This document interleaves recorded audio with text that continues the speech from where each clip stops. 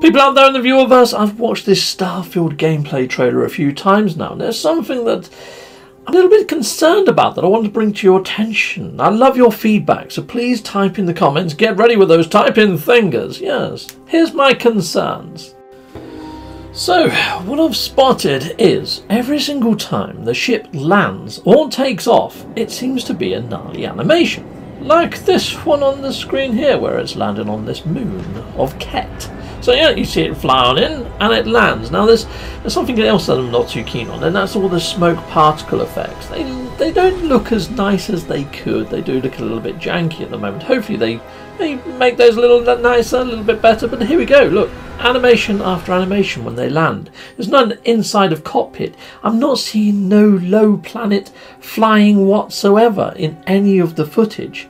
Yes, you can fly around in space, but even when Todd Howard says you can fly your ship, it turns to a cutscene of it taking off, and then it transitions, just like that, into flying in space. So I'm wondering whether there's like an in-flight space mode to the game and then an on-planet mode and just a cutscene between the two, either taking off or landing. A little bit like Destiny, but then again you don't really get to fly your ship in Destiny, do you? But you get what I mean.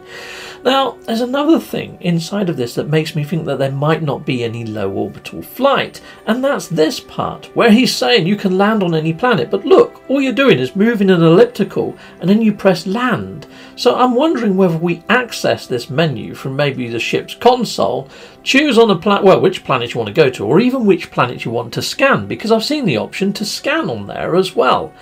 So it does look a little bit off in a roundabout way. So do you think we're going to be able to fly in low planet atmospheres like we do in No Man's Sky and then choose where we want to land? Or do you think it's just going to all be done through menus and there's going to be a landing and take-off animations to splice the two sort of game modes?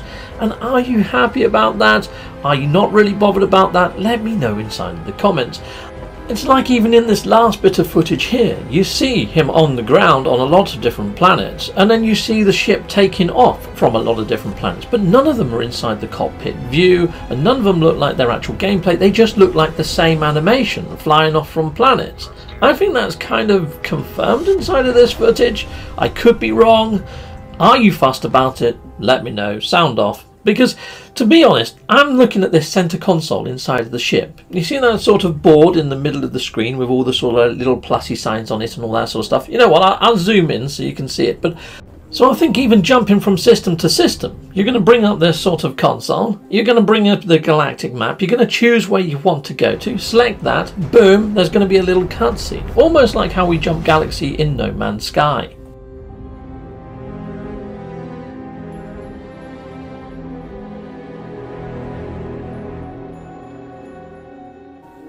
So yeah, one of the things that really excited me when I watched the No Man's Sky trailer all those years ago at E3 was the fact you could just get in your ship, take on off, fly up into space, have a little dogfight and fly straight back down onto a different planet and cut down through the atmosphere, land on that planet, boots on the ground, and the transition from ship to foot was pretty immense. That was mind-blowing stuff. Inside of this trailer sequence, I didn't quite get that level of immersion from the trailer that we saw because there was no low orbital flight. So I don't know whether that's a deal breaker for you on this one. I don't know whether it is for me, and I'm really still excited about this because of the level of detail on the planets and the fauna. I can't wait to explore. Until next time, goodbye, and goodbye again! Well, thank you very much for watching. If you like what you see, please hit a like and a subscribe, and I'd like to say a massive great big thank you to all of my backers over on Patreon and over on YouTube membership. Thanking you, backers! And if you want to support this channel, just don't skip the adverts. That throws revenue down my avenue. Or yeah, just stay with Captain Steve that little bit longer and hit something on this screen. There's merch here now too.